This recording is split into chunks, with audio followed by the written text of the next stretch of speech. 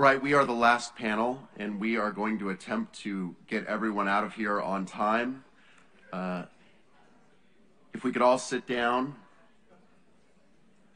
Our panel is affirming the rights of parents to choose their children's education and the rights of both childhood and motherhood.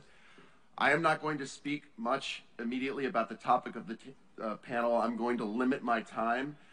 I only want to talk a little bit about the opportunity we have here together.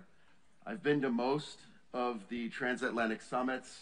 I've been blessed to get to know Lola Velarde, and I just want to say that the opportunity that we have to meet one another, to get to know one another, and to build relationships of trust, as I've seen the World Congress of Families in country after country, people coming together, learning from one another, passing legislation. What is most important to me is that we now know who to call when we need something. And the first person that I call when I know that there's something very important that can get done, it's Lola Velarde. So I want everyone to give her another round of applause.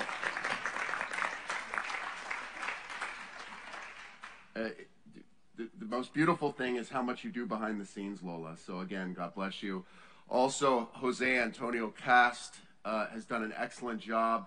I don't know that the Political Network for Values will be able to retain that much leadership, because it seems like whoever you have as president ends up becoming the president or prime minister of a country. So we'll see. Our first speaker is not Eduardo Verástegui.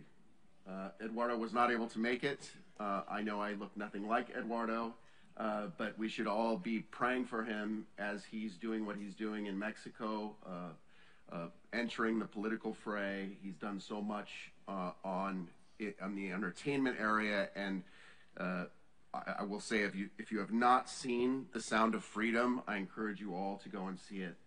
It's directly on the topic of the rights of children, and it has transformed people's minds on what's going on right now with human trafficking.